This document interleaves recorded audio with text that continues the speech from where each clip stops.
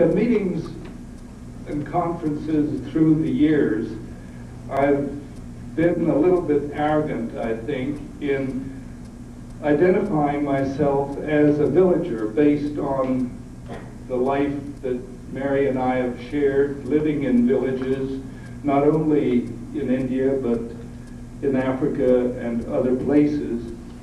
I learned in the process of this experience through these wonderful opportunities to work with the wonderful people of the villages of the world is the reality that one must be very careful about taking credit for things that happen. And let me make two comments on that. First of all, let me just say to my students who are here that the greatest privilege for a professor is to see the students do better than the professor. And that is the way I feel about so many of you.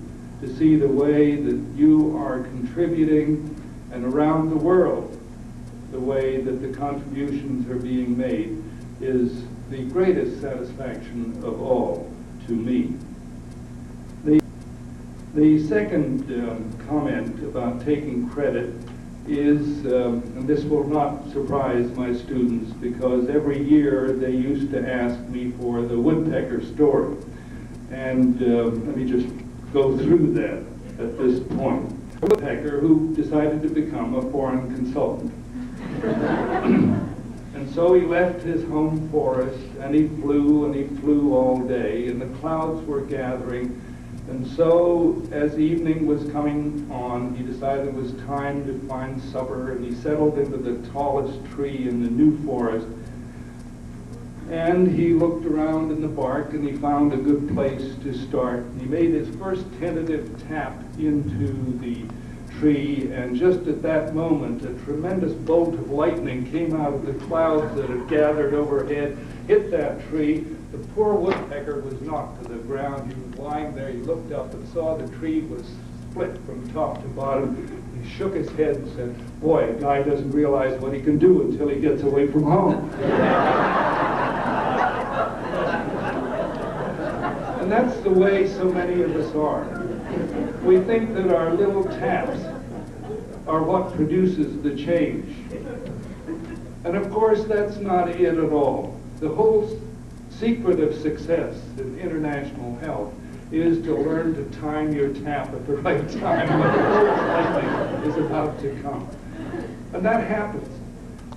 And unfortunately, there is a tendency of foreign consultants to take the credit for things that are really happening because of the tremendous energy that those of us who have had the privilege of working with changing societies around the world can experience ourselves and learn from.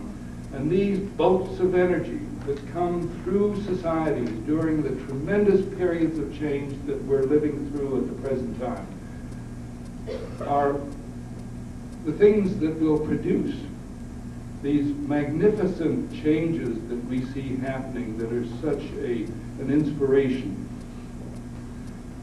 My parents that you saw worked in India for 52 years, retired 3 times, and were called back to their area in the Terai of the Himalayas. And frequently, in talking to my dad after I started to work in villages, he and I agreed that there was a great difference between the time when he was working in the villages and then when I had the privilege of starting to work in the villages. And I think of my dad and my mother sort of hammering on the mud walls of the villages trying to start change during the colonial period. And then the privilege that I had of going to work in the same period after independence, when there was this tremendous bolt of energy that went through the whole social fabric of India and produced changes that were just phenomenal.